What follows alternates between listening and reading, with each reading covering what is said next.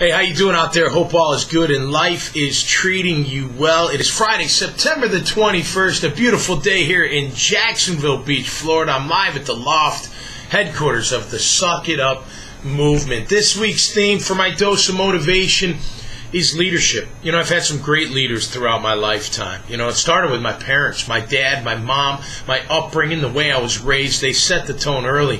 Had some great coaches throughout my athletic career as well, whether it was Mike Flood at St. Mary's of Buffalo Grove, Rick Benedetto and his staff at Wheeling, Jack Bicknell and his staff, Tom Coughlin and his staff at the Boston College Eagles and the Jacksonville Jaguars. Just great leaders. And I love leaders. I love leaders because we put it all on ourselves. We say, you know what, it's up to me to lead and do it the right way every single time. I think what makes a great leader is someone that offers genuine words backed up by genuine action. It's real, it's honest, it's fair, and it's consistent. There's nothing phony about it.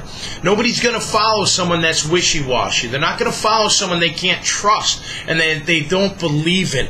You know, and I think the best way to lead is through tough love. I think that's the most purest way that you can live and lead. And what is tough love? It's all about the love. It's about recognition. It's about adulation. It's about affection. And it's about love, backed up by accountability.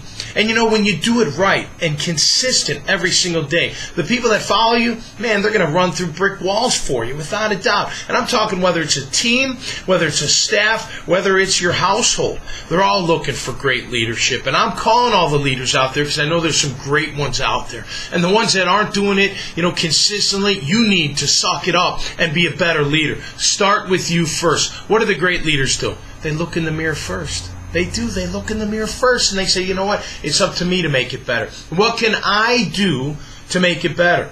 You know, whatever the case may be, whatever the environment may be, leaders look at themselves first. Calling all the leaders out there, come on, let's keep this thing rocking. I'm not talking about the government. I'm talking about the individuals. I'm talking about the leaders in business, the leaders in sports, the leaders in families. Be consistent, be honest, be fair, and be genuine.